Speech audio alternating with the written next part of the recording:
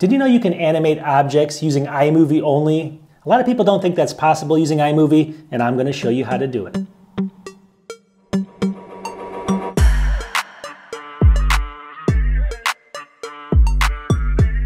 All right, welcome back to the channel. And if you're interested in just learning the basics of iMovie, I have a lot of videos on iMovie. I guess what I would do is search my channel for iMovie.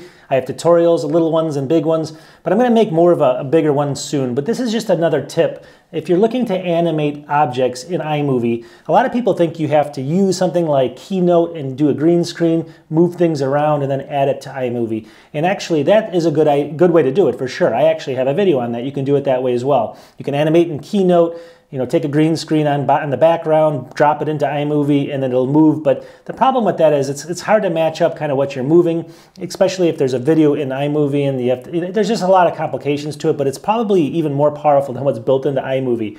But if you just want to go ahead and you want to move something very simply on the screen using iMovie, and you want it to kind of, I'm going to show you an example of a plane moving across maybe continents or something. If you want to do something like that, it's actually built into iMovie, and you can use keyframes for that. A lot of people don't know how to do this, so without further ado, we're going to get into it. So if you like iMovie and you just want to learn a little bit about it, I'm going to show you one tip that's going to make things that you probably didn't think you could do, and you're going to be able to do it. It's simple, it's not the most advanced or anything like that, but you can do it, and that's the bottom line. If you want to move objects around in your iMovie or wherever on top of you or wherever you want to put it, it's very easy. So let's get into this video, and I'm going to share my screen here.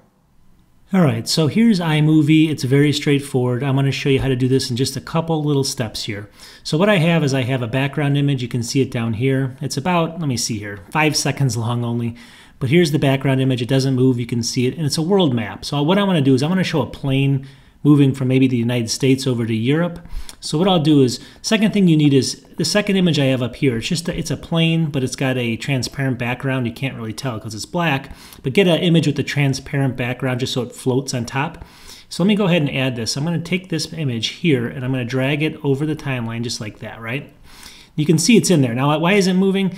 Well, click on it. First of all, it's moving because you want to go up here and you want to go to this little icon, cropping. Click on that.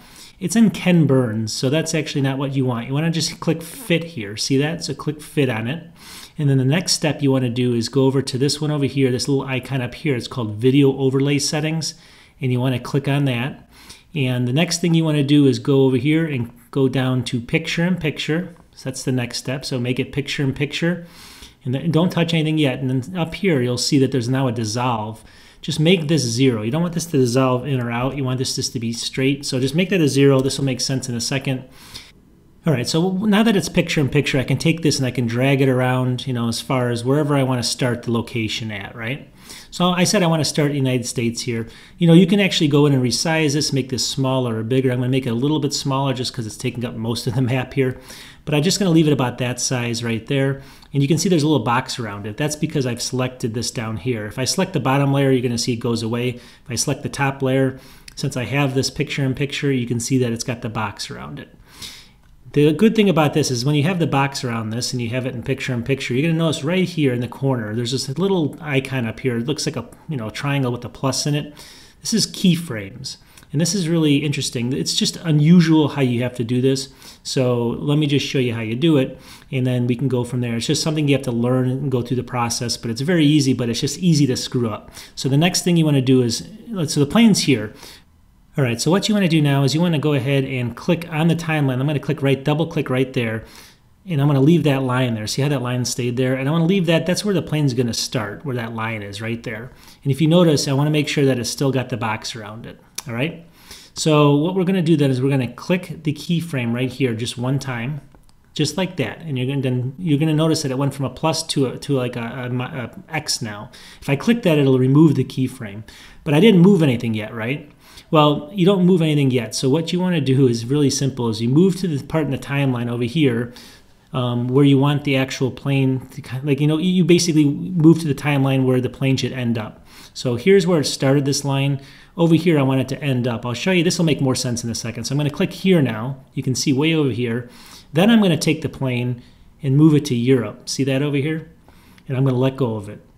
Now what you can do then is if you go back over here and play this frame, I want to show you what it actually did. So right off the bat, it's going to start moving right when I started it, and it's going to stop in the keyframe where I stopped it. So you notice what I did there. I went ahead and you can see in the video that it's now moving.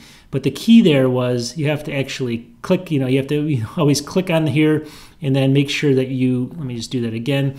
You have to click on here and then you have to actually set the keyframe and click plus on it. Then you have to move down here to where you want it to end up, and then you have to go ahead and just move the plane, but you don't want to actually click the plus again. A lot of people click the plus again, or they end up moving it and clicking the plus, but you just move it and the keyframe's already there. So that's the key there. So now we're over here. You can see in the timeline where the plane stops, right? And the plane stops, let me just see, if I play this, it stops right about there. So now, if we want to move again, I'll click right here. You can see in the timeline, I'm clicking right where the plane is stopped. So you'll see the line that stays there. I'm going to take this, and here's the plane. I'm going to click another keyframe. See that? Now I'm going to move down here to where I want it to end, at the end of this here. So right about here, I'm going to click there. And you see that the line stayed there.